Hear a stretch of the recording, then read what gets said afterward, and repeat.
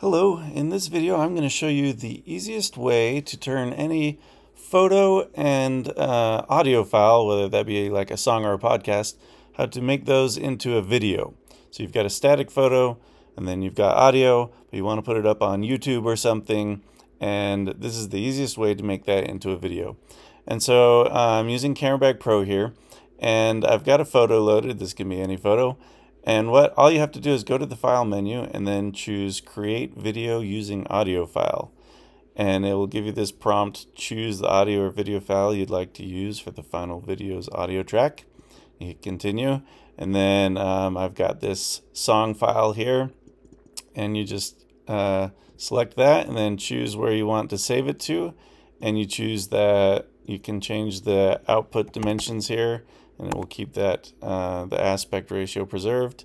There's some different quality settings for the compression, different output formats, and then you just hit save, and then you choose the place that you want to save it. I want to save this as my video, and it will start processing, and it goes really quickly.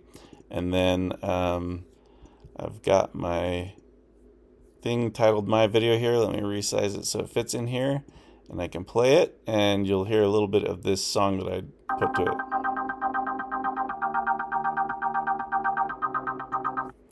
So that's the quick rundown of that.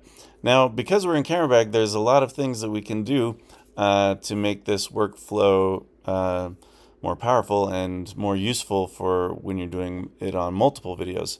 So for one thing, whether you're doing a podcast or a song or something, you'll often want to add text to it. So CameraBag has this nice text overlay feature, and I can choose the text here like my awesome song.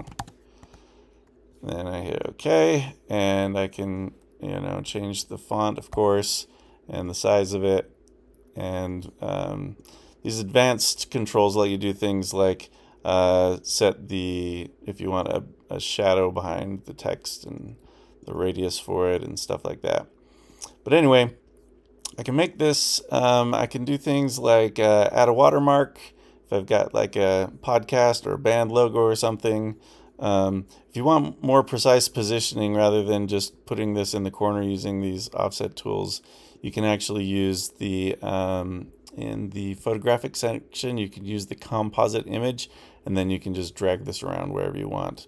But it's handy with a watermark because like if I arrow to a different image, for example, the watermark will always stay pinned to whichever corner I've chosen, like the lower right or the lower left, etc. And so when you use the watermark, it works better across multiple images.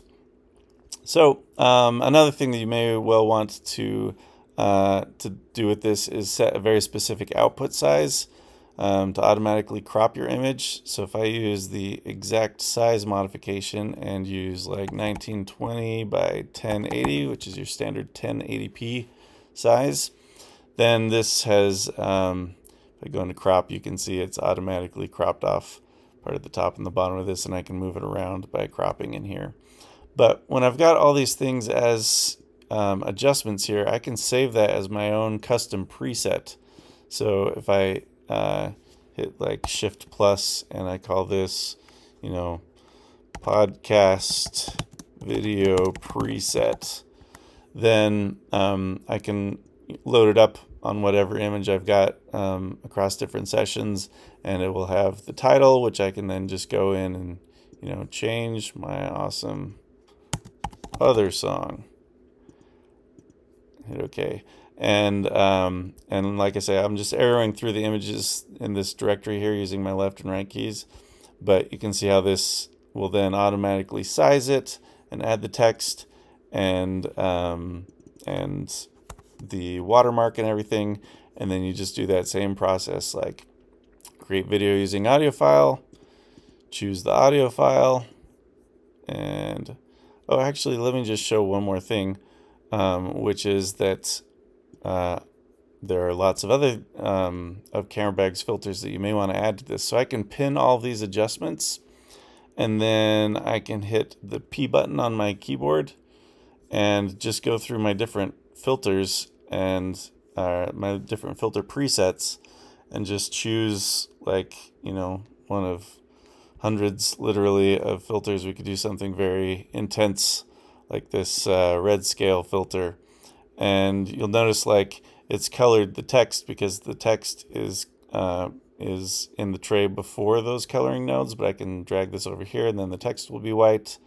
I can adjust any of these things if I feel like the coloring is too intense or whatever, or the tone curve adjustment isn't too intense.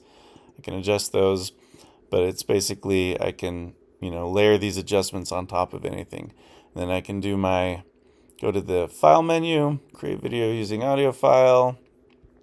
Let's write over the previous video, and it's already sized to 1920 by 1080, and let's put that at quality 80. And these actually make very, very small video files, just because it's the same image for every frame. But so it ends up not being hardly any larger storage wise than just an audio file.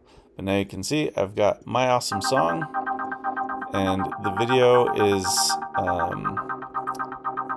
uses that preset that I've applied. And again, this is great for podcasts. It's great for music if you're in a band or whatever. There's a million different reasons, or, you know, there are things that you want to post on Instagram or something where you want a video with some audio track behind your photo. This is great for all of those, and just basically a one-click solution, but with tons of options and power that you can do using these different CameraBag adjustments. Hope you found that helpful. Thanks.